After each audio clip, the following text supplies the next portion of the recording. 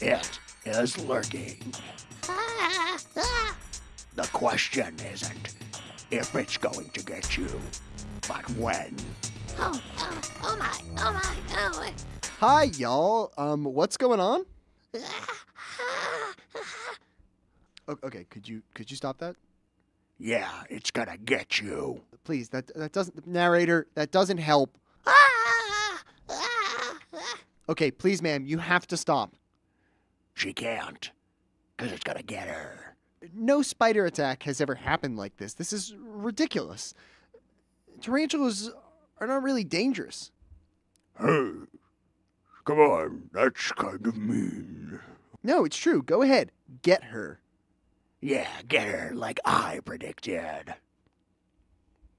Cut it out, narrator. Cut Please. it out. That's silly. Come Come on. That's on, not we don't helping. need that narrator guy. Okay, so I'm not dangerous. Ha! Oh. Yeah. But, yeah, like, what if I had a gun? What if a spider has a... Okay, here's a gun. Oh, cow, I got one of my legs. Even with a gun, a tarantula isn't a threat. Oh, but yeah, let me try it with one of my weird mouth things. Do not use a gun with your mouth, giant tarantula. And that's what we're trying to say today, kids. Don't use a gun with your mouth. No one is trying to say that at all. That's right, and that's why it's so brave to come out against using guns with your mouths. No one is brave. You need to shut up. Kids, no one is... Kids, what am I saying? I'm not talking to kids. No one use a gun with your mouth. I don't even think it needs to be said. No, you're right. It had to be said. Never had to be said. No one would ever conceive of it.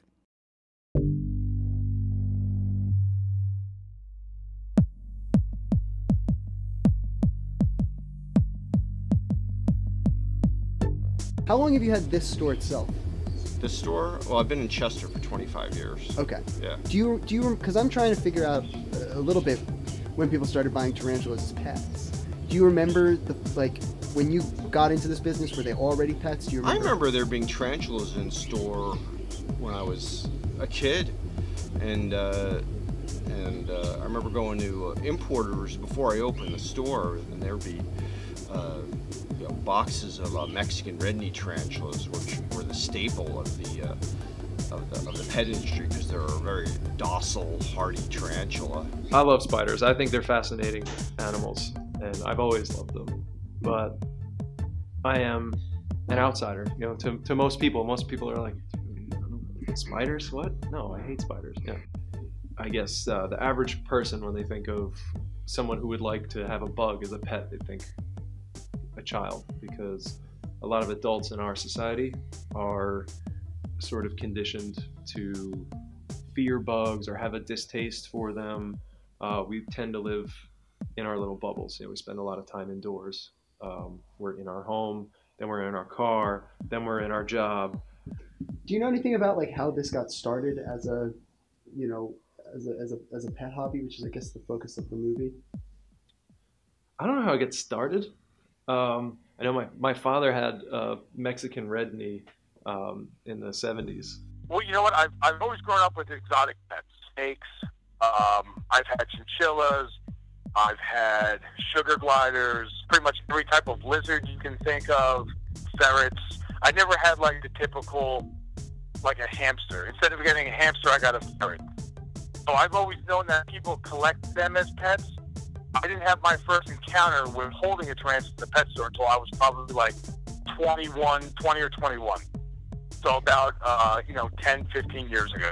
KenTheBugGuy.com and that brand is the one that people mention. When you are you're the big guys, Yes. And that is an accomplishment in a field that, as far as I can tell, thrives off of home breeding and trading and things like that. What is that like? Absolutely. Well, as with anything, being the largest in the business, there are the perks and there are the drawbacks. a lot of people will come to us and seem to think that we have a staff of 50, and it's like we're not Walmart. We're not that big, but we do have a very small staff, which does make it rough because, I mean, we have quite a few orders every week, and obviously the animal care is utmost important. What I would say is one of the most frustrating things for me is that when we get a brand new species that has never been in the U.S., let's say it's just been newly discovered out of Brazil, and I have an opportunity to get some, the care sheets don't exist. And so a lot of the responsibility, being the largest, is being able to provide information and the care requirements for these animals. Well, when there is no info out there, what I've gotten into the habit of doing is basically, where are you from? I'm going to figure out the climate of that area and try to make you as comfortable as possible, because that's all I've got to go on. Are they good pets? Well, yeah, they're different. I would consider them like a fuzzy pet, but it's more of a collector kind of thing. This is as good a time as any to ask the big question, which you let me know about. How many tarantulas do you have currently? Currently, I have just tarantulas, about 42 of them. 42. I mean, Yes. that is a staggering number. That's a staggering number. And it's funny, I look at each individual one every single night, make sure they've got their water. For me, it's how I wind down after my day. I own a gym, so I open it up at 4 in the morning. I'm here till like 9 at night. That's how I wind down. I love looking at all the different tarantulas, and that's how I interact with them. Speaking of the time in the industry, one of the big questions I've been trying to ask with this movie is when this started, when the hobby of keeping tarantulas started, because it seemingly does feel like a new thing, but the more I ask people, the more the timeline gets longer and longer. Do you have any idea as to when this sort of became, even just in America, raising tarantulas, when it became a popular thing or even a viable pet store option? I would say mid-70s, actually. Okay. Is when the fascination and people started to actually explore keeping them as pets. I believe really started to make hold in the 70s. I've got a couple of buddies that are older than me. I've got a guy that's been doing this, 30 years, and both breeding and keeping the tarantulas in the hobby. Now, when it comes to diversity, I would say probably mid-80s was when we started really getting some of the cool stuff in the United States. Like your Poecilotheria, your Indian ornamentals, and some of the other, I guess, higher, no, I don't want to say higher end, but more exotic. Thank you. Yeah, the more advanced species, I guess. Rose hares have always been around, but some of these other guys, like I said, I have 2 species in stock right now that they have not been in the United States very long. I want to say 6 months or so. Mm-hmm. And so, I mean, the selection only gets larger, it seems like. And so when it comes to the captive board or the captive breeding of it, I would say definitely probably the last 10 to 15 years. But yeah, the hobby's been around for forever, it seems like. It does seem like that. So there are 3 main points we need to get through to figure out tarantulas. The first is the exploration of the West. The second is America's relationship to wild animals. And it'll also include squids. Hi, I'm Harold the Squid here, squid lobbyist. Have you considered squids as your favorite animal? Maybe you want to think squids are cute. Buy a squid as a pet. I'm the squid lobbyist. Let me tell you all about squids. Get out of here, Harold! This movie isn't about squids! Well, it could be. It could not be at all! It might be, you don't know. I swear to crap, Harold. Get out of here. He'll be back. That's a funny bit. So, let's start in 1800. America is still fresh. And Fresh America's here. Get your fresh Americas. Oy vey. So, America is new and not even finished yet. What is about to happen is extremely important to the place of tarantulas in America. The Louisiana Purchase. Fresh Louisiana's here. Get your fresh Louisiana's here. Wait, Gavalt, this joke. So yes, in 1803, the Louisiana Purchase puts tarantulas in American territory for the first time. Do they have, are their lives here much different than they are in the wild? I think so. Most importantly, here they're not going to get eaten, so they don't have anything to really fear. Nothing's going to eat them. Nothing's going to attack them. Thing I hear a lot with pets like fish, certain types of reptiles that aren't as interactive. The thing I hear a lot is they'll talk about the way they react to feeding time as sort of a friendly interaction. Do you find that, is that true, or is that just a pet care, projecting? The fish comes to the top of the water is the big one. They come to the top when I want to feed it. Do you see that as projecting? Do they interact in that way? Like Fish coming up to the surface. Me personally, I wouldn't say it's a friendly thing. I would say that they know that they're going to be fed and they want food. Not that I would maybe tell that to a small child, but why not? Why not tell it to it? I mean, the reality is, it's not Harry Potter. It's not Pokemon. The spider isn't going to be their friend. Yeah. Why?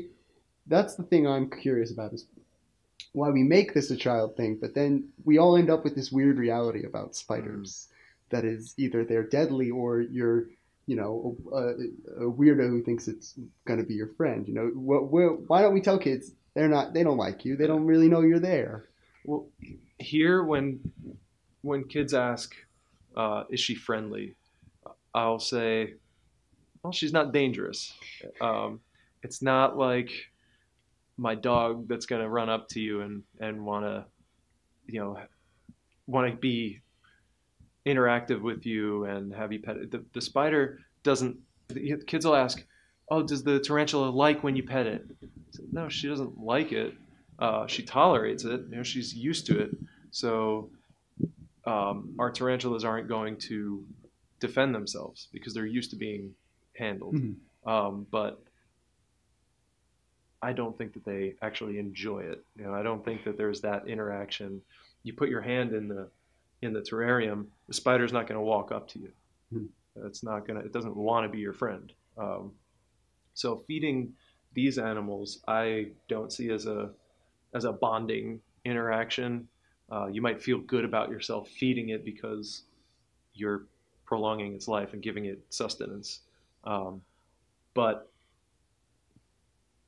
the tarantula isn't always thankful of its master, if you want to put it that way. Yeah. That most people have tarantulas, have a bunch of them, so they take harbor them out. Yeah.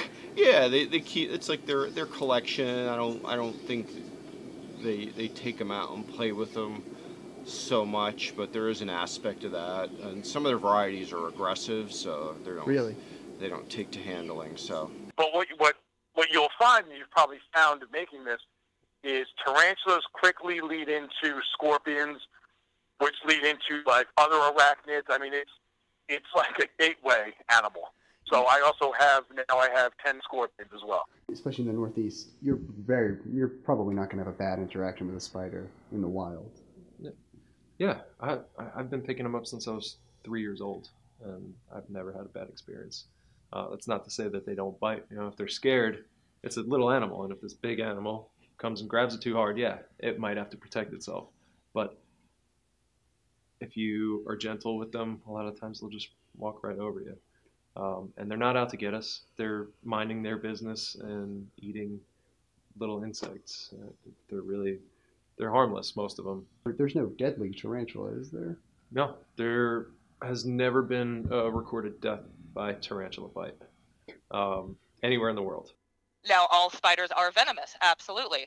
Most of them want absolutely nothing to do with humans. So yes, you can set them up in an aquarium, watch them like a fish tank, and feed them once a week, and they're happy as clams. But the fear factor is a big factor, I believe. We get people, in fact, we had a guy that actually used to breed vipers and very venomous snakes. He walked into our shop and saw the open container of hissing cockroaches and was out the door because he has this, irrational fear of cockroaches. And so, the logic there doesn't make sense to me, but everybody's got their thing. So I think that there is a definite fear factor and a misunderstanding. I think it's mostly a lot of the times when I educate people that are scared, I have gotten many, many, many scared people to actually hold a tarantula for the first time because they were ignorant and they didn't know.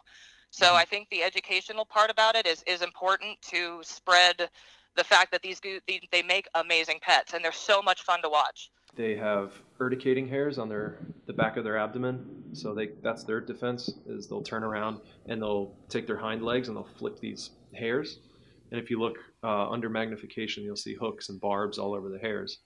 Every fact I learn about them being as pets is so unbelievably convenient. It sounds like I'm not supposed to tip opinions as a journalist, but it sounds almost too good to be true. You think that they're venomous? I mean, a question I would have for you is, I was interested in seeing if I could get an allergy test for their venom. Seemingly, it's not even available because it's such a low risk. Well, there's that, and the fact that the venom potency from tarantula to tarantula is so vast. I don't think they could actually pinpoint an allergy per se test that you could take. Now, there is another factor when it comes to some of the New World tarantulas. New World are basically the ones that come from here, and Old World would be, your African species. The New Worlds will flick urticating hairs. They have hairs on their abdomen. Well, they're covered in hair, but they have the ability to kick hairs off of their abdomen, which if it gets onto your skin, some of them can cause not just itching. It feels like you have dipped your arms in fiberglass. Okay. And it's very, very irritating. So it's one of their defense mechanisms. If something comes sniffing along, they flick their hairs, it gets in the nose, and they want nothing to do with it. So a lot of these guys, the first line of defense isn't biting. It's either running or flicking hairs and getting the heck out of Dodge. And so they're very irritating. So not even a bite. They wouldn't even bite. They'd want to keep their distance. Because to bite something, if they were to bite, a big animal that's trying to eat them, they can get injured or eaten. So they stay at a safe distance, and they flick these urticating hairs, these defensive hairs. And if the animal is sniffing, it'll go into the sinus cavity, into the lungs, into the eyes. They'll cry, sneeze, and cough, and the spider has a chance to escape. So the only way they would bite you is if you actually grabbed it. And quite often it's a dry bite where they don't waste their venom on something they're not going to eat. That is a little bit of a pulled punch, I think, of the tarantula community. Is that that those hairs do, if they get on you, they get on you. That is going to hurt. I think that is something that... It's more irritating than anything, but yes. And with the volume that we do, we take precautionary measures, which generally don't work. I've tried everything from wearing pantyhose on my arms to rubber gloves to everything. It almost makes it worse than just to deal with it and then wash. So wait, you're saying that a rubber glove won't, it's just all over the place, that it's going to get someplace on your body when they do it? Well, that, and it seems to attract to sweat and moisture. So when you're sweating inside those rubber gloves, the minute you take those gloves off, the hairs are all in throughout the air. So you're basically making a collection spot for them. And like I said, like with the pantyhose, it almost sticks worse to the pantyhose than it would if I wasn't wearing them at all. Go ahead. So it's not necessarily, harmless to deal with them. At a certain point, that may happen to you. Right. Yeah, I mean, like I said, I deal with a different volume of spiders. So I mean, for someone that has their 1 or 2, maybe even up to 20 tarantulas at their house, they are probably not going to deal with as much as we do here. Once again, I'm doing importing and I'm shipping, so I'm disturbing these animals in their enclosures, bumping them on the butt, and getting them to do something they didn't really probably want to do by going into a vial. And so it serves me right to get a little flicked at. It's one of those things. But when you're doing 200 at a time, that's when it starts getting pretty rough for the human. The thing that will happen is a thing called manifest destiny. It will take about 50 years, but the events inside it will link America and the tarantula until the present day. So, spoilers, in the next 50 years, America will obtain the West, as we call it, and manifest destiny, although it sounds like a magic spell. What is it? What? Is it a magic spell? I just said it was. It just said it wasn't. Texas, at the... Did you try it? No, no. Some writer used it to describe expansion to the West as being inevitable, and it stuck. You didn't try. Janice, get my wand and the rabbit. All we have is a hare or a koala. That's fine. Manifest destiny. Well, now we know. Texas, which was Mexico at the time, becomes a part of the United States, and Mexico has a lot of tarantulas. Brighten us. Oh God, what? And it circles back to, it's just all about knowledge. I mean, if you're always in every TV show or every movie, you're seeing tarantulas being negative and biting and this and that, but that's what you're going to associate with. You know, and I probably did too at a young age until I, you know, picked up a book. When I got into them, there wasn't really internet. Picked up a book and started reading about them. You know, and then, you know, once you learn about it, then for me, it's hard not to understand how somebody couldn't like them, how you would look at the animal and say, oh, that's gross or that's creepy. You don't get that. Well, to be I think fair, they're beautiful. some of them, they are very beautiful. And to be fair, I think most interactions with pets, with them as pets, is mostly just husbandry. But I think that, you know, there are some of them that, you know, like you said, any handling of them will cause stress. They can bite, but I think what people probably don't know is the flip side as well, which is that most rodents' instinct is to bite you when you pick them up. And, right. You know, most rodents, you're going to have to get bitten by them for them to trust you. Why don't people remember? I'm always quick to do that. I'll be honest with you, Tim. I'm always quick to, as soon as someone says something about my out of line pet, I always go, well, you know, 2 out of 5 people are allergic to cats, or whatever the real stat is. I might have, but you know, most people are allergic to cats, even people that own them. You know, and dogs require all this maintenance and neutering and surgery, and they're expensive, and they smell. They need a lot of space. You know, I'm always quick to criticize other people's pets, but why do you think? Why do people cast aspersions before thinking, you know, whether their pet is difficult? Well, because I think most people's pets are mainstream. So whether their pet is difficult or not, it's mainstream. So it's accepted. You know, walking down the street with a dog is great, even though you just bought an $80, you know, bag of dog food that's only going to last a month, and you spend, you know, $1,000 to have your dog neutered. It's still great. Oh, you have a dog, everyone wants to pet it. What's the dog's name? Versus, you know, pop a snake around your neck that really requires zero maintenance once you set it up, other than feeding it. And it's, you know, it's now you're the guy standing out because you got a snake around your neck. So I think it's just because it's mainstream, it's accepted. So it is what it is. You know, and I don't think people kind of shy away from tarantula or exotic pets because they think they're higher maintenance. I think tarantulas in general, I think they're dangerous. You know, and I think most people believe that tarantulas can kill you. Yeah. I really believe that, because that's the first question I get is, can it kill you? And then I'll say this, Mike, it's funny. When I tell people, no, there's no tarantula on the planet that can kill you, most people I can tell don't believe that answer. I think they think I'm just saying it to justify it because I keep tarantulas. It's a funny reaction. You can tell there's some people that are like, oh, I didn't know that. That's interesting to know. And there's some people that completely dismiss it, and they're just going to keep believing that tarantulas can kill humans. But it's kind of funny the way people take knowledge. But So, before America actually takes a part of Mexico, what do we know about tarantulas? Well, it's used as a pejorative, an insult, sort of to make fun of other politicians, a dirtbag, a sleazy kind of person, a slime bag. Speaking of slime bags, what about squids at the time, you know? Hey, I'm Harold, squid lobbyist. The other thing that America and the world knows about tarantulas is the dance of tarantula. We're not doing a dance. Go away. It may seem cursory that they share the same name, but you're going to see that this dance and the actual facts of science get mixed up for a really long time. I said go away. We're not doing a dance. So a few years ago, I made a movie about the history of hamsters. And there was one hanging chad I could never solve. I couldn't prove it, but there were all these import-export laws banning hamsters. At the time, hamsters were coming from China. So I wanted to.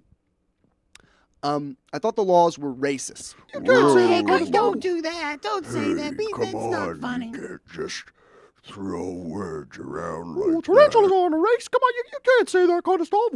Look. I know that's a big word, and I couldn't prove that. But legitimately here, not liking tarantulas, and I think I can prove this. I think that not liking tarantulas is racist. I don't want to Come on. Hey. No, that's a little, that's out of bounds, Mike. No, seriously, I think I can prove it. I'm not saying tarantulas are a race. So let's get a few more facts straight before we move forward with the history here. Timeline-wise, right now we are at the 1820s-ish. Here's what we are missing and working our way towards. In 1848, the U.S. takes Texas outright from Mexico, along with the tarantulas. And even though there are a lot of factors, let's call the gold rush in 49 and California entering the U.S. as a state, the completion and end of Manifest Destiny. Animal-wise, we have no cure for rabies until 1885, plus anti-venom won't be perfected until 1896. That's what we need to get to, anti-venom.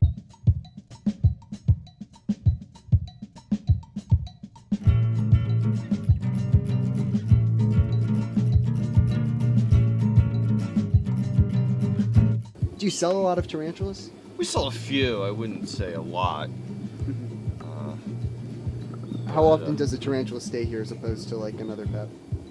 Oh, it depends on how exotic they are, and how expensive they are. Sometimes, like a rarer tarantula might be here for a year or more before we sell it.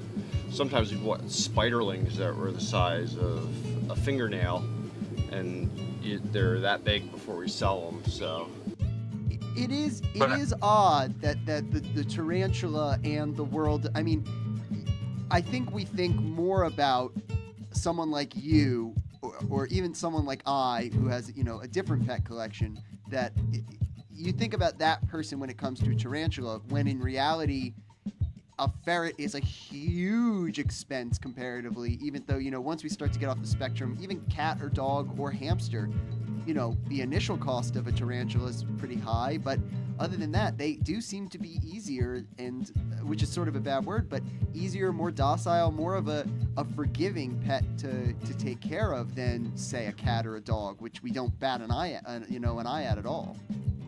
Oh yeah. I mean, I would let my client's kids hold one of my tarantulas way before I would give them a hamster, because all hamsters nip. I mean, they're just so misunderstood, and they're just so docile.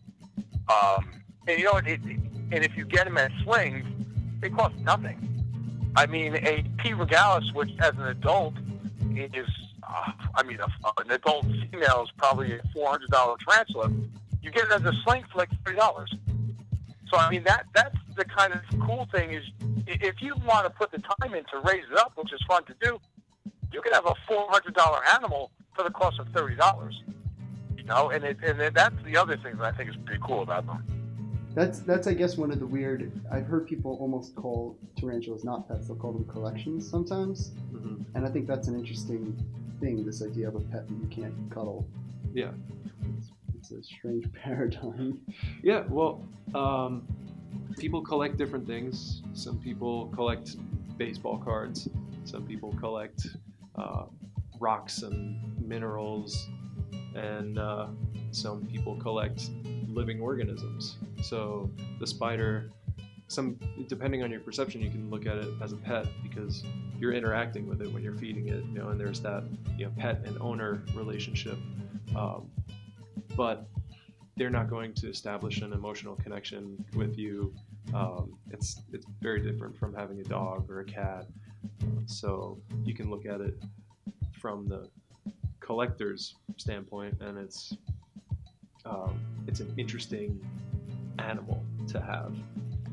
Are you always going to pet stores? Likely not, is what I'm hearing. Is that there is a community of people trading and breeders that mostly you're not going through big name pet stores who are going to charge you huge amounts because they're fully grown tarantulas at that point usually, right?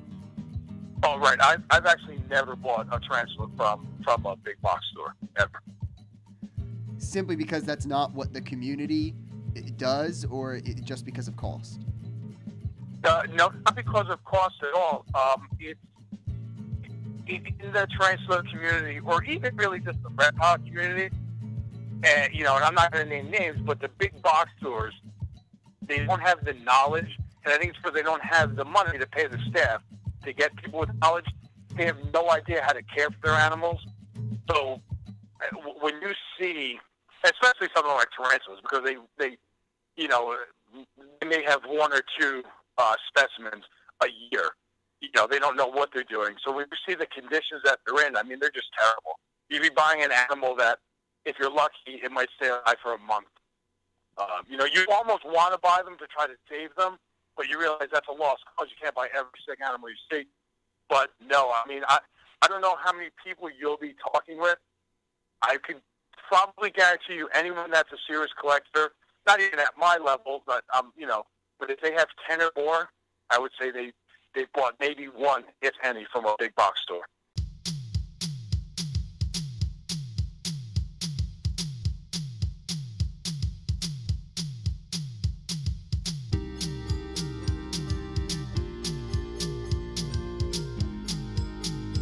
Do any locally, or what's any closer breeders?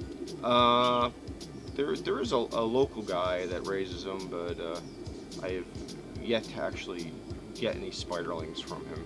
Okay. So, what's your primary source for them? One of the importers I deal with down in Miami. Let's circle back again to so let's say you breed a spiderling and I order it. What's the process like from it being born to ending up at my doorstep? Okay. The process for a captive-born spiderling to then reach the customer, there are a couple of molting processes that go on before the spiderling can even eat. We make sure that the spider can and will eat and is healthy.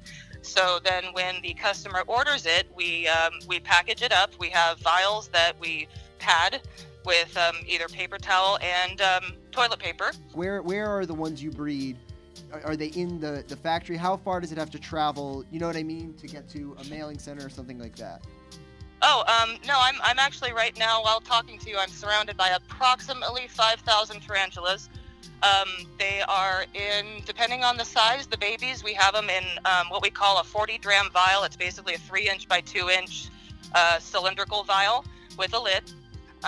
And then if they are larger, they would then live in either a larger deli or like a Tupperware kind of container. And from there they would go, we'd put dirt in there for them. And then from there I would then coax them out of that and into the packing material. And then they are sent via FedEx, generally priority. The least amount of time in transit as possible is always best. And then the customer will then open up and unpack their spiders into their new enclosures. Is there anything that a vet can do for an arthropod in a I don't know enough about it. Has there ever been a scenario? No, not really. I mean, really the only thing that happens to them is they get dehydrated, right? And then you can make something what's called an ICU, which I've done before. I've done this when I thought a tarantula was dehydrated. When it's going into a molt, when it sheds its skin, typically they stop eating, And if it has a longer molt and it doesn't eat long enough, I feel like I'm going to get dehydrated. You just take like a plastic deli cup. You put, a few very small holes, just enough for air to pass through, and you get like a nice, really wet paper towel where you put it in there, a big water dish. You let the tarantula sit in there for about 2 days. And you re-moisten the towel. Then you put it back in a nice warm environment, and then that brings them right back to life. But other than, if you leave the window open and it gets 20 degrees, that's going to kill a tarantula. Nothing really happens to them. I mean, there's a reason they've been on the planet for millions of years. It's not that much defenses because they're just rock solid. Yeah, it does. I mean, it's trying to count the reasons not to do it, not to make it a more common pet, are harder and harder as I make the movie. The 10 to 20 years thing I didn't know about until I started it. No cause of death ever. And now the idea that, as far as I can tell right now, but until I do some research, there is nothing a veterinary visit could do for a sick arthropod. It seemingly is a cheap, well cared for pet that can live a long time. I mean, I don't see too many. I would love it if it turned out that everybody was right. You know what I mean? It would be relieving to me if everyone wasn't uneducated about this and that the movie was unnecessary and that no, actually they'll kill you and they're very expensive. But it's the complete opposite of what people think.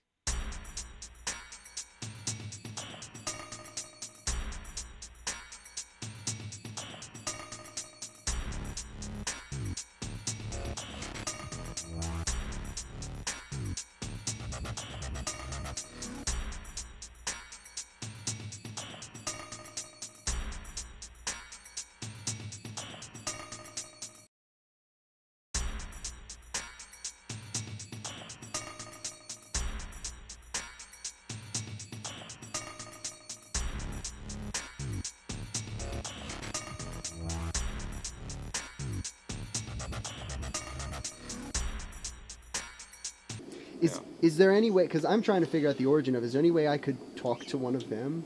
Like, do you think there's any that'd be open to? Yeah, I don't know if there's anybody I could really recommend for you. Mm-hmm. I mean, you might want to try Ken the Bug Guy out in Arizona.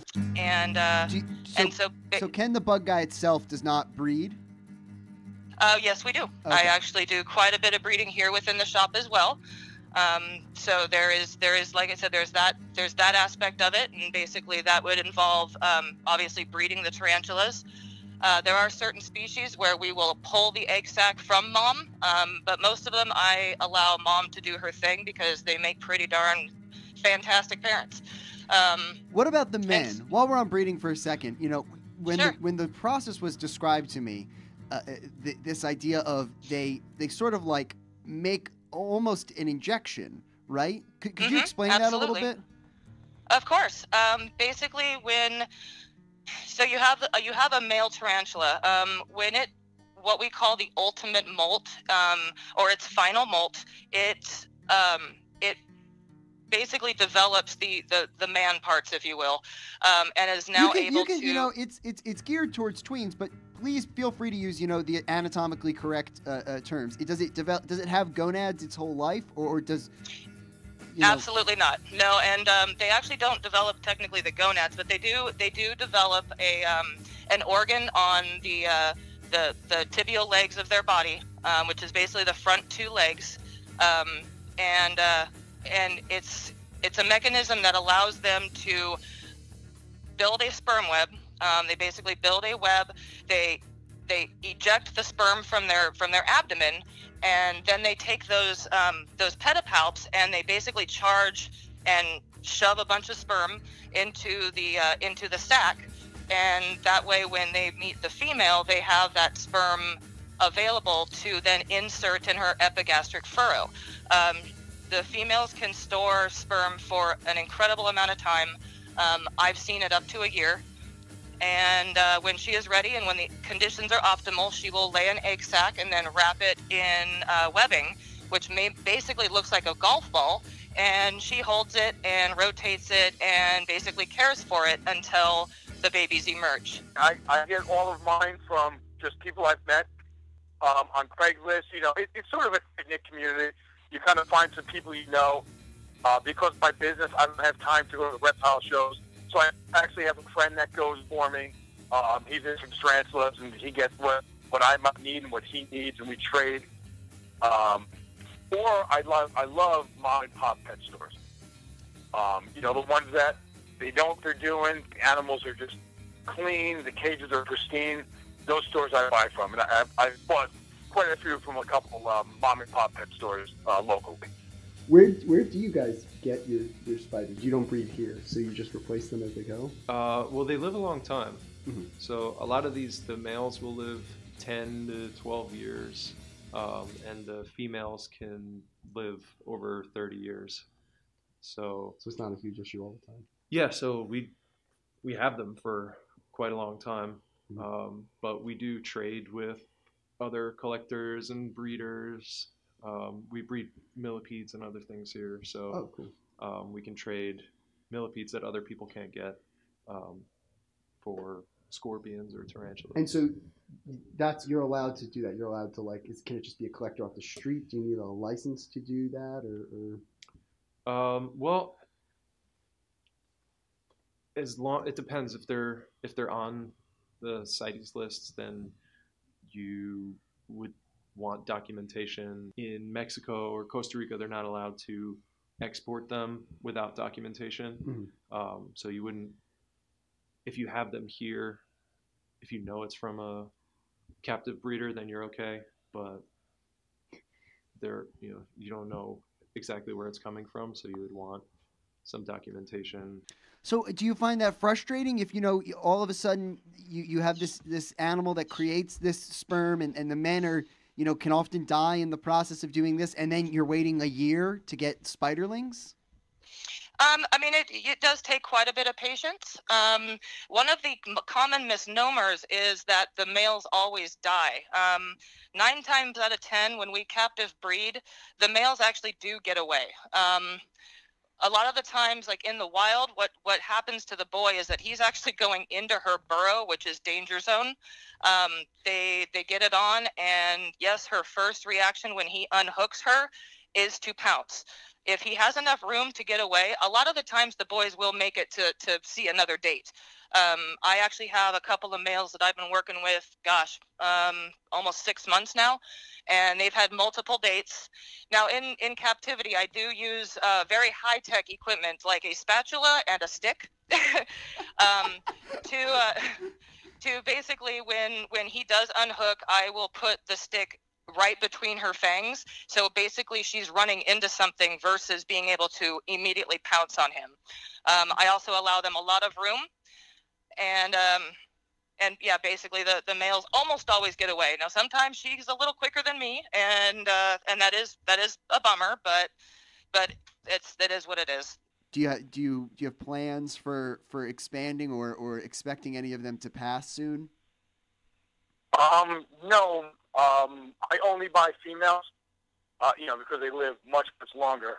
I would say my oldest tarantula right now is probably only 14 or 15 years old. So even she has probably another 10 years to live. I'm constantly buying more. I actually bought 4 more scorpions last night. So yeah, no, my collection will continue to grow. The issue in America for a while is import and export taxes, or tariffs. I'm not saying tariff because I'm not 200 years old. It's a tax. So working on the coasts is dead. Hair for sale. Bits of my personal hair for sale. Hair for sale. Hair for sale. No! No, Ted, I'm not buying that. Okay. Yeah, business is bad everywhere. So people want to expand. As we start to expand, 2 groups start to get attacked and attacked hard. First are the Native Americans. The Indian Removal Act treats Native Americans like they are in the way. And next up is Mexico. America starts moving west. No one has said manifest destiny yet, but it is what's happening in America. And it starts in going towards Texas. Remember, Texas is new. A lot of writers are describing it as this magical wilderness, this exotic land that Americans get to explore. And even then, tarantulas are sort of passé. They already know about them. There's a lot of hype about this animal, the jigger, which people who live in the region know is a very uninteresting animal. Into the 1830s, a guy named Boisson shows up. He's either an idiot or a scam artist, but he's treating rabies with baths. And he starts to talk about how tarantulas and this dance of the tarantulas might be associated with rabies. Now, the very real shakes and shivers and spasms that come from rabies are now being mixed in with this fictional thing of when you get bit by a tarantula, it makes you dance. The word venom is thrown around a lot, but remember, we don't understand venom at the time. It's going to be another 60 or so years until we understand venom.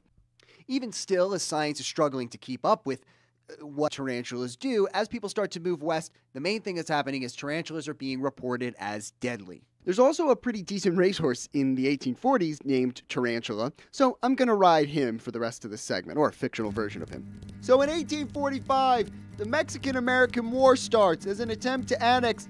Annex is another old people word that I refuse to say. In an attempt to take or conquer Texas from Mexico. As the men, who have never seen any of this wildlife, join the ranks to fight the Mexican-American War, there are a lot of reports of tarantulas. There are two issues here. Remember, tarantulas don't really come out that much, so these frequent accounts of them being seen so much seems unlikely. But these armies are essentially trailblazing and colonizing new lands, so it is possible that they disturbed some of them. But they are all seeing them for the first time. They aren't really tarantula experts, so these positive identifications from soldiers seem dubious. But then a quote comes up that explains a lot of it.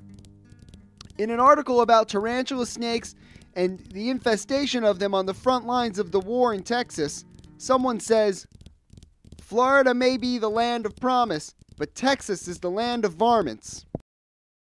Racist. Racist. I mean, there it is, right there. America's attitude towards race connected with tarantulas. Florida, which was recently cruelly and abruptly removed of its native population by Andrew Jackson. Texas, which has to be taken from the Mexicans. And tarantulas, an animal which has killed no one, and probably no one has seen that much. They are all the same to the American military. Varmints. Pests. If you hate tarantulas, you're a racist. Yeah. Yeah, you are. I guess you are. Yeah, you are. Hey, no one said that, but the next 50 years don't get much better. And I'm going to show that maybe hating tarantulas doesn't make you a racist, but maybe we hate tarantulas because of racism.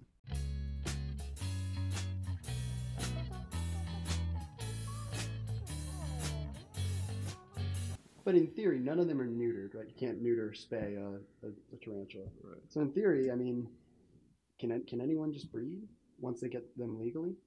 Yeah. It's risky business.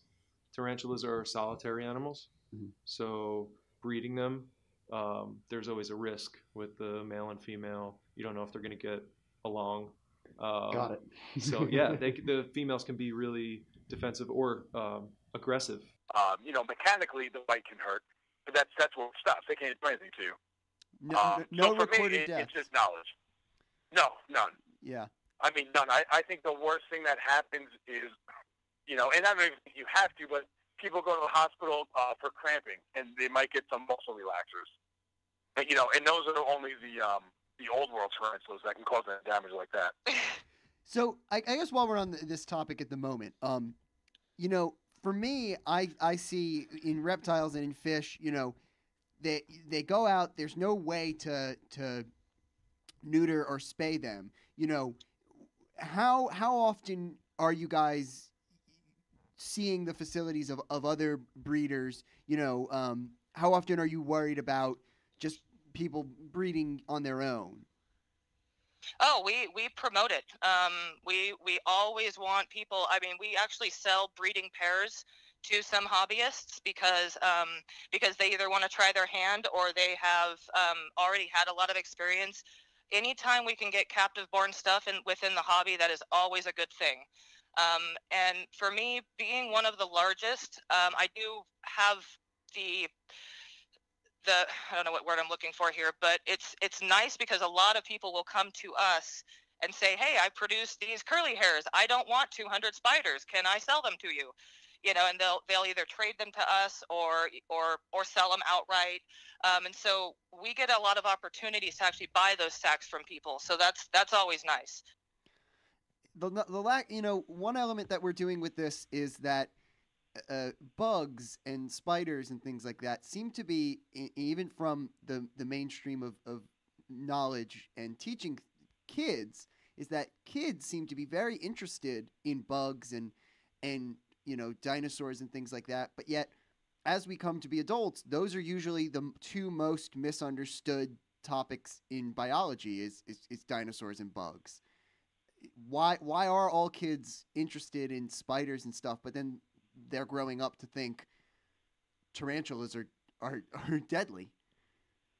You know what? It's probably like, you know, when you're a little kid, you like to play in the backyard, digging in the mud, play with the creepy crawlers.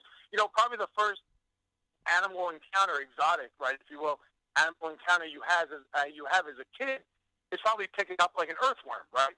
You see a worm in the grass or in the dirt, you got to pick it up, you play with it. You know, so that's probably like the first little encounter. And then you realize, like, bugs are cool. I think as kids, bugs are cool. They're fun. But then because you sort of don't know any different, and I don't want to say you don't know any better, but you sort of don't know any better. You haven't been taught through, you know, mainstream media or parents or whatever, teachers, that they're not doing it intentionally, that it's the right thing to teach, that, you know, bugs are dangerous or bugs are gross or bugs are dirty. You know, as a little kid, it's just, you know, you're interested in everything. You know, you see some creepy crawly moving around on the ground, you want to pick it up. You know, that's your instinct, is to pick it up. Then as you get older, it's a taught response that, oh, wait a minute, that's dangerous, or that's dirty, or that's gross. You know, I think you're taught that. Because we don't spend a lot of time outdoors. We're not in touch with nature. We spend most of our lives in these little bubbles, especially as we get older. Mm-hmm. Kids spend a lot of time playing in the grass, in dirt, in the woods. But as you get older, there's less and less free time. And so, you know, we're used to our little boxes. And when things get into your little private space, you don't like them. So that's why people don't like roaches, house centipedes, spiders, ants, because mice. They're invading our space. I mean, it's instinctual in some way. You're supposed to, like they would probably bite you for coming in their den. You would do the same. Right. That's a sophisticated thing that I don't know if a kid, you know, gets. It's just I want people to be into this. Yeah. I want like adults and everyone to know all about it. Yeah. Now, a lot of kids just they don't have that yet. They don't look at the world in that way yet. Mm-hmm. They're still just soaking it all in, and they're absorbing all of this information and haven't formulated an opinion like this should stay on that side of the fence yet. Yeah. You have to understand that Louis Pasteur is going to come along and fix this entire scenario. Once his work comes out, it's him that cures rabies in 1885 and a colleague at his lab that figures out antivenom. But from 1849, at the end of the war, through and up until 1896, there are a lot of bad articles with bad science published on the tarantulas. Here's one to make your hair crawl. In 1887, one man in an article recommends and gives a success story of wrapping turkey entrails. Turkey entrails, by the way, are like guts and stomach parts. Recommends wrapping turkey entrails around tarantula bites. But, of course, being logical, the man recommends warm meat for the bite of a reptile. We go live now in the field to Karen at the grave of Louis Pasteur. Karen? Hi, Mike. I'm here at the grave of Louis Pasteur, where he's spinning in his grave like a crazy person. Back to you, Mike. So, there's not only that gross science, but until rabies is cured, tarantulas and rabies are incredibly tightly linked. The public at the time certainly believes that there's a link between the two. Now, that's crazy to me, this idea of someone else mentioned a new species, and then you just they become pets right away. Is there no concern that you remove the animal, or it seems as though there's almost no environmental repercussion to removing them from their environment because they're predators and they seem to be doing fine. You know, the idea of finding a new species and then it becoming so quickly available to collectors, that's amazing to me. Well, and that's actually interesting you bring that up. There okay, so the rose hair tarantula we've been talking about, which is one of the easiest, most popular pets when it comes to tarantulas. Oddly enough, last year, Chile, which is where they're from, shut down all export of that genus. They are considered a Grammostola rosea. Any Grammostolas now cannot be exported out of Chile. They have shut it down for that conservation reason. They were finding that they were being over collected, which actually was having an environmental impact. Same with Tanzania and the emperor scorpion. Emperor scorpions used to be $15 a pop. I cannot get my hands on one now for less than $150. But then they cut off the exports of the wild ones from Mexico, I think sometime in the 1990s, but I'm not sure. So you have to buy captive raised ones now. So how do you buy them here? Some from breeders, some from importers. I'm always open to a good supplier. And then the other element to it, same side of the same coin, is, I have stranger pets. I don't know that I would want to call any pet strange, but in terms of interactions with other people, how do you go about when you say to someone, not only do I have a tarantula, but I have, 42, to someone like me, I go, that is beautiful. But I think for most people, they're going to, how do you explain that to someone who goes, oh, I'm afraid of tarantulas, or I'm afraid of spiders, or, oh, that's such a weird thing? How do you react to that? Well, it's funny. At my age now, I'm 36, so I've got my set group of like friends, the people that I know, and my clients. So everybody just knows this about me because I've always had odd animals, right? So it's nothing really new to anybody. If I were to meet somebody for the first time, and it happens rarely now, like I'll get a new client and we talk, and I let them know what I have. I think it's all in the way you explain it. The initial reaction is always like, can it kill you? That's probably the first question I get almost immediately is, well, can it kill you, or isn't it poisonous? And then you have to explain the difference between poison and venom. But I always explain to how docile they are, and there's no tarantula on the planet that can kill you. They don't want to use their venom. They want to use their venom only to eat. I think it's just how you explain it, and then usually I'll bring one in. If it's a new client, I'll bring one in so they can see it in person. And I think once you see one and you see how calmly they move and they're not rearing back to bite you, people get a newfound appreciation for them. What's the cause there that there's not much known about their sicknesses? I think it's because they are so diverse, and once again, they are not it's probably not very profitable for, let's say, a veterinary clinic to have a tarantula specialist, because there aren't a lot of people bringing their tarantulas in. So, I would probably say supply and demand would be the biggest factor when it comes to not having the availability of a vet everywhere. I think one problem with exotics in this way is that the most passionate of us come off as we damn ourselves by being passionate about the animal. So, the person that doesn't get that a scorpion, can be cared for and live pretty much the same life indoors as it does outdoors, except it's not going to get hunted, and that they're beautiful, and that you're passionate about giving it a good home.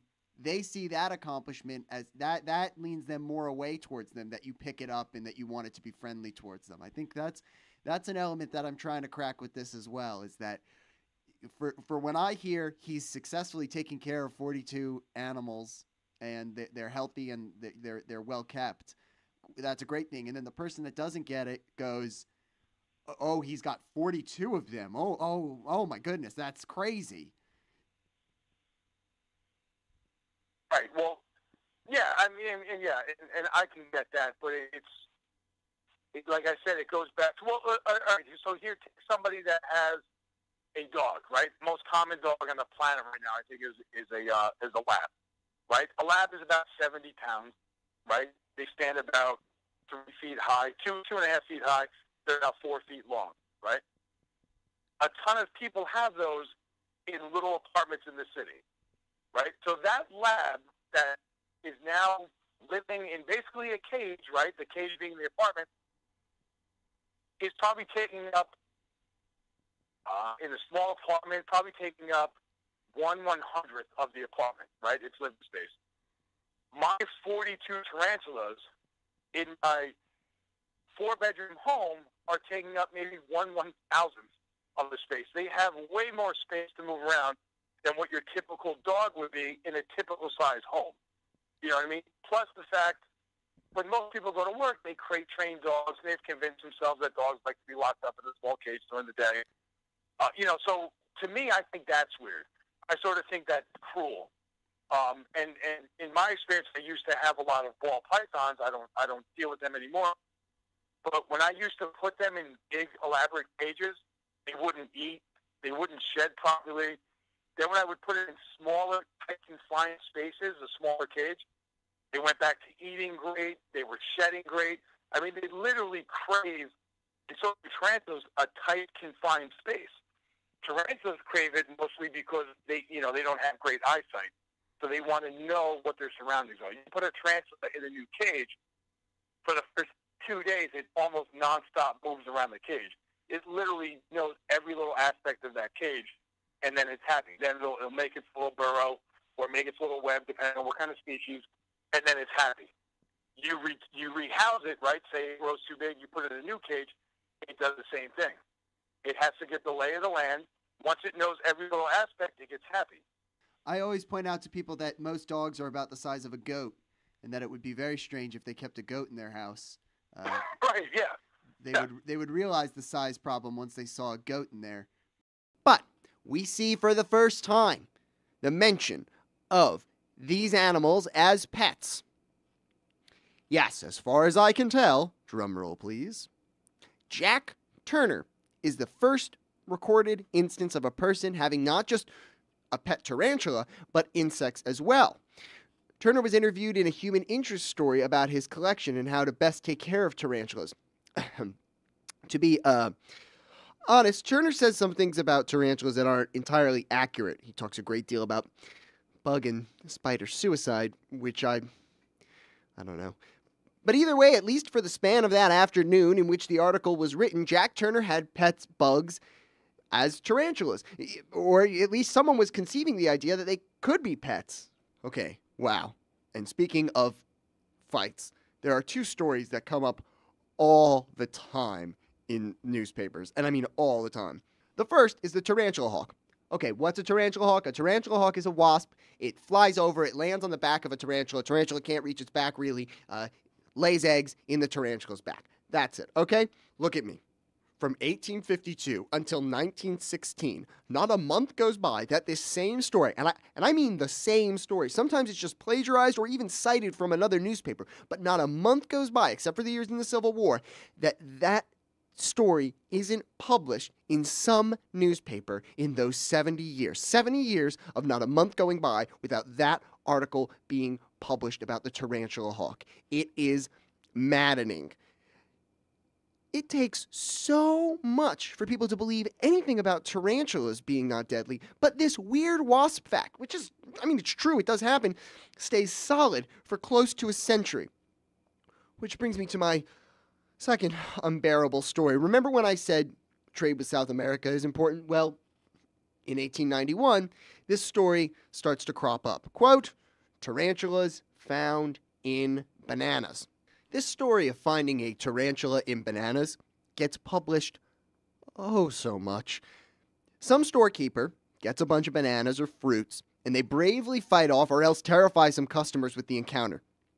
Now, while this may or may not happen all the time it is reported, the story is printed constantly. Quite frankly, mostly with no specifics. I do not doubt it could have happened, and it probably did. The countries of origin make sense where they're getting the fruit. it isn't implausible, but the story gets published so much that it actually becomes a cliche. Authors even begin to describe towns as, quote, a place where you might get a tarantula in a banana. Giving a nasty person a bunch of bananas with a tarantula in it is a well-known and accepted phrase, or at least well-known enough that you could say it and people wouldn't be confused. It, too, becomes a frequent, if not overprinted, story. Let me say, I have read this story over and over again. I poured through newspapers trying to avoid it. But once again, you guessed it, the colorful sign makes me less sad, but there is an instance in which, again, there is proof of racism.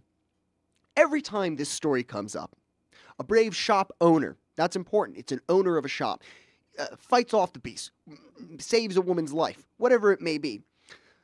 Sometimes the battles last for hours in the stories, and again, it is likely fictional most of the time. But the only, and I mean only time, someone is described as being too scared to handle the spider is in an article titled, quote, Monster Tarantula Frightens Negro. In 1921, by the way, the story was so heavily a cliche by then, the story is written very differently, about a bumbling black employee who messes everything up because he finds a spider in fruit he has to move at work. It is anyone's guess as to why someone would write such a disgusting article, and probably guessing should be left to the leaders of racial relations, but for whatever reason, fear of tarantulas and fear of non-white races are heavily linked in America's past. So then, things start to move really quickly. Through the 1900s, the movie industry booms, and we see a tarantula make its first appearance in a movie, The Mystery of the Laughing Death, in 1914. And again, despite it being on a film set, the animal is described as deadly. Then the world is at war, between World War I and II and the Depression. Pets become more about what is around than anything. However, after the war, electricity and technology is also launched forward, making things like heating lamps and other things necessary to care for exotic pets which normally wouldn't live in your environment become easier to make, afford, and obtain when the 1950s come around. As far as I can tell, between advertisements and the TV records, Murray Zarette is the first big influence on tarantulas becoming a pet in 1965. Zarette had a place in Coney Island, or at least ran it and put his name on it, with all sorts of exotic pets, including tarantulas. Zarette went on to be an animal provider for a lot of different TV shows, including being a regular on a TV show called Birthday House, and was even on Johnny Carson, although those appearances on Carson were lost because of a fire that has lost a lot of the TV record during that time period. Then after that, the big names start to show up. The names you and I know from pets and the names of people we've even interviewed, they start to crop up. And that's it. That's history. The tarantula becomes a part of who we are and America itself. The pet industry explodes. And any animal can be anywhere. And I have a 9-month-old son, and I will, as he gets older, he will definitely have a healthy respect for animals. And I would hope that he would continue, would start into this hobby as well. And then we can kind of do it together. Or he flips the other way, the opposite of you as a kid, and he's like, geez, I just want to have conventional. I'm going to get like a dog and a hamster. He could be. All my friends say that. They're like, you're pushing them. All of his little stuffed animals are like little spiders. He's got little scorpion toys. They're like, you're pushing him too far in one direction. He's going to rebel. All he's going to want is a cat. Because I almost despise cats. I can't stand cats. It's sort of a weird thing with pets. And I guess this is the last thing that we'll talk about. But, there's this weird thing where we seemingly don't want to educate people. And there's not a lot in place. And it would seem as though when pets are either A, expensive, or B, I'm not going to say dangerous because I think that's an unfair word. Almost every animal is a danger. But when there is a risk involved, seemingly those people get educated because of necessity, either from not wanting to lose money or from the fact that they don't want to get hurt. You know, Correct. What as someone who's been working in this field at such a high volume for so long, what do you think we can do to bring this type of education to where I talk to people who own exotics and they're almost as knowledgeable as veterinarians in the field, because they just get to know their animal. You know, what can you do to bring this level of education to other people? I would say the first thing to bring that to the attention would just be exposure. When we go to shows, I get, I answer the same question over and over again, and that's just fine because it's different people wanting to know. And so as long as we keep the proper treatment and the responsible handling and keeping of these animals in the public eye, I guess, if you will, and continue to educate along the way, especially with the kids. Kids are our future, as they say, and getting them interested in the sciences and the conservation of some of these animals. That would be another big one. If all of these animals get wiped out, there's not going to be anything to educate for. So, I mean, the conservation is key as well. But, basically just keeping the good stories in the media as well as the bad ones. Like I said, we've talked about Hollywood and giving it a bad rap. If I can come out with 3 videos that counteract the scary factor, then maybe that'll help somebody. Once again, knowledge is power, and it's amazing what a little education does for someone that is absolutely frightened will do for their fear. It never ceases to amaze me. People, come in here and, like I said, I've been doing this 10 years. I've done a whole ton of reading. And, I'm considered an expert. Well, I'll tell you what, I have just scratched the surface, man. There is so much that I don't know about, other bugs that I haven't read, like katydids. I couldn't tell you a darn thing about a katydid other than it looks like a cricket. Because I haven't explored that. I am, I'm way better with the tarantulas, but there's still stuff I don't know. There's a lot to learn.